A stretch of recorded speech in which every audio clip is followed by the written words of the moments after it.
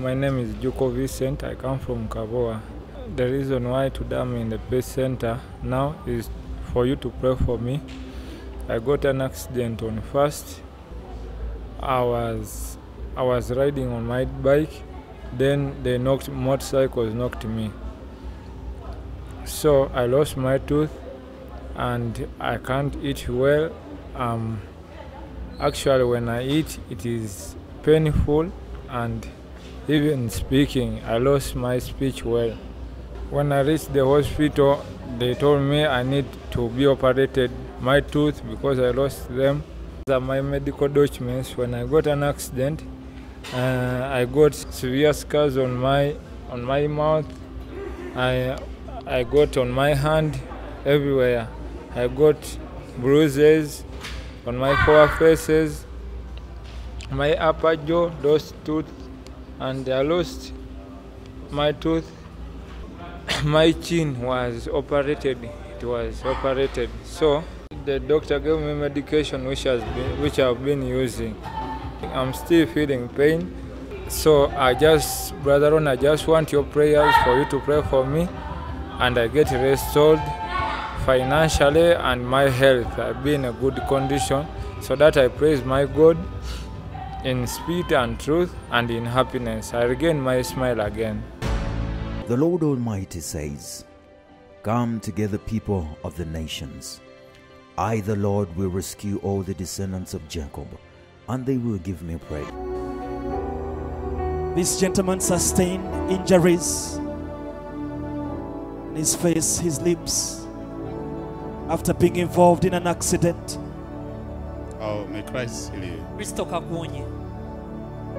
Today, Jesus saves and heals. Pray in Jesus' name. The testimony is the healed.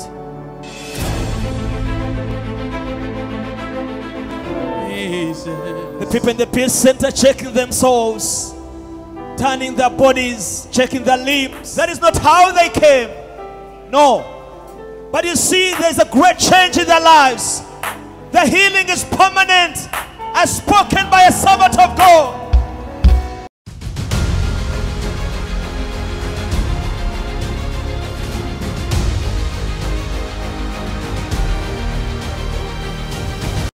Praise Jesus, church. Yes, Praise Jesus. yes, Amanya gange bampita Juko Vincent. I'm called Juko Vincent. Mbiridde Kabowa. I'm from Kaboa. Nze nzize okuwera Yesu obujulizi. I've come to testify for Jesus. Agamazima Yesu akola. The truth is Jesus is a miracle worker. Era akolera ddala. He does many miracles. Mwe temumanyi kye naliko. You don't know what I went through. Paka nga mbawulidde ku lugero lwange. I should just tell you my story. Nafuna akabenje. I was involved in an accident Nali nva kukola. while from work. Boda zantomera bbiri ne zingatta. Two motorcycles collided and I was in the middle of them. Wenagwa. And when I fell in the middle of the road, nagwa ku mulyango gwa ddwaliro. I just fell at the entrance of a hospital. Wali e Rubaga waliwo eddwaliro bayita Montana. There is a hospital in Rubaga. Nagwa ssaawa ng'emu awo ey'ekawungezi. It was at around 7 p.m. Naye abasikaali b'eddwaliro be banjolayoola ne banjigyawo ne banyingiza eddwaliro. The security officers at the hospital took me inside. Bwe bantwala munda. When I was taken inside the hospital, kubanga we nagwa nali sikyategeera akaseera ako. at that time I was unconscious. Nategeera ndi mu ddwaliro ndaba njiika musaayi. I regained my consciousness when I was inside the hospital and I was overbleeding. Tunulawe ati mu kamwa sikyalina mannyo gaayika. At that time I realized that all my teeth had gone. I had lost them. Nga omukono gwali gunuuse gunnuma. I had a dislocation of the left hand and it was so painful.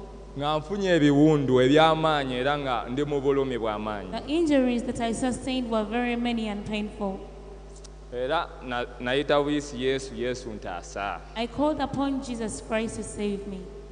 Era Yesu yabeerawo mwaka akaseera ne bantunga ne bakolako first aid w'abasawo asookerwako. Jesus Christ was on my side, and the doctors gave me the first aid.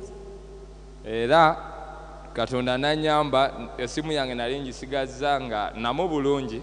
By the grace of God, I had my phone and it was in a good condition.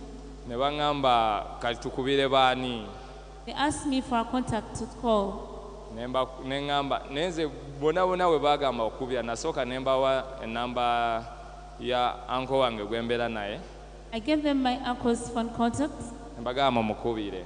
I asked them to call him. We yajja. When he came, yatuuka mu kaseera nga tewali sisobola kwogera akamwa amaanyi gonna gaali gavuddemu olulimi ndulumye. By the time he reached, I was in a condition that I had lost all my teeth and had bitten my tongue. Nantuukako naye teyakikkiriza oba yenze ejjuuko gw'abadde naye. He couldn't believe I was the same person he was with a few minutes ago. Naye ng'abasawo baŋŋamba tewali ky'osobola kukola, tosobola kulya. And the doctors were telling me that I couldn't do anything, even eating was impossible.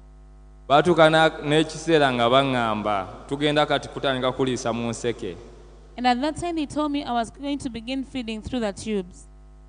Ne ŋŋamba Katonda wa wano ntaasa ate sitandika okulya kubanga mu lubuto bantomera temuli kantu. I prayed to God that he could help me, that I could be able to eat because I was very hungry. Naye nga yonna namala mu ddwaliro ennaku 3. I was hospitalized for 3 days. Nga sirya sinywa soogera.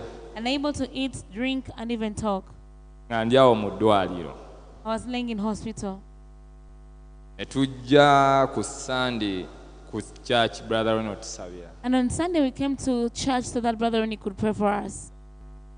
Akaze bwe natuuka mu peace center nagamba kiwedde leero. And when I reached the peace center, I said it is finished. Kubanga ffe twesimye okubeera n'essuubi. We are very lucky because there is hope in this place. Ekisa kya wano banange ky'amaanyi. The grace at Holy City is really big. Kubanga ngenda kuddayo ntandike n'emirimu gyange. I knew I would go back to work. Brother Ronnie n'ajja mu peace center yansanga mu peace center. Brother Ronnie came to pray for me while I was in the peace center. Yagolola mukono. He stretched out his hand. N'ansabira. Prayed for me. Banange temwamanya ssanyu lye naliko just okumulaba obulabi. Brethren, I was very happy to see the man of God. Nalina essanyu mu mutima. My heart was filled with joy. Nagamba Yesu kiwedde. And I said, Jesus, it is done. Era kyaggwa. Indeed, it was done. Obulumi bonna. All the pain that I had. Nasooka nensirikiramu eddakiika 3 ne ŋŋamba n'ekyaka si yenze. I first sat back for around 3 minutes, not even believing myself. Ngamba obulumi bugenze. I wondered how the pain had gone. Yesu okikoze. And I said, Jesus, have you really done it? Tomanyi ssanyu lye naliko koolo. You don't know how happy I was then. Era koolo lwennyini nafunawo obujulizi. Instant testimony awo kaseera kennyini. I received an instant testimony that day. Era neebaza Yesu. I thank Jesus Okumponya. for healing me. Okumponya olw'ebiwundu. Jesus healed me and healed my wounds. Zino enkovu. Eno enkovu gye mulaba wano. And now the scar that you see, Kano akalevu kaali kaaseseebuka. the entire chin was shattered. Luno olulimi. And even my tongue. Lwali nga lunaatera na kuvaako. I had beaten it into pieces. It was almost falling out. Ne luno lulamu bulungi. Right now, my tongue is back to normal. Gano amannyo. And now the teeth. Yesu w'amaanyi. God is so mighty. Amannyo nali siina. I had lost my teeth.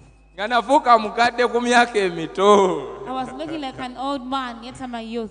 Mwe temumanyi kubeera ng'olina amalibu kwegina emyaka. You don't know how it feels looking like an old man at this age.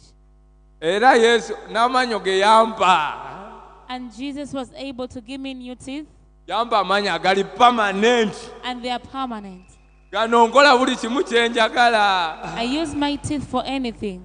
Yanuma buli kimu tewali kye gatakola. I can chew and use my teeth for anything. Banange Yesu w'amaanyi. Yesu wa Brother Ronnie w'amaanyi. And the Jesus of Brother Ronnie is really mighty. He did it for me. God is very great and He's going to do a lot more for you. Sister wange yali angambye ngwe nali ngambe emitwalo 2 yanterako emitwalo 9. So my sister was able to give me 900,000 shillings instead of the 200 that I had asked for. Waliwo gwe nali mmanja ngenda okulaba ku simu anteereddeko emitwalo 5. And another person gave me 500,000 shillings. Yes, tulina just musinza businzi. I should always worship the Lord Jesus. No man no ego can cast. Let me correct some more. Me no all in no. We gonna dance and celebrate. All around anybody say, ooh hey. Them attack. See them a gotten up his strength, man. How them attack? We not forget it really man face pain. Now we not make a choice. 5 cups pop south make a choice. Stop. Beatings are gone. In Jesus just make a choice. Stop. Beatings are gone. In Jesus just make a choice. Jesus Christ tell the passcode for the real life. If you wanna say no, better try him now, cause the Lord has done greater and a mighty thing. So if you wanna try it right now, you go live like a master. So friend, better try him now. Anyway, the way the Lord that bless me, no man no ego can cast. Let me correct some more. Me no all in no. We gonna dance and celebrate. All around anybody say, ooh hey. Zunga zunga yo zungira kwani. Ozunga nga sude kidongo. Olinga yo kedwe bisanyi. Feno tuchimanyi kubali yo chabubani. Wanyisa neba no jude kasitani. Enembera terina muzanyo. Olaba emikisa jeyita wokapa.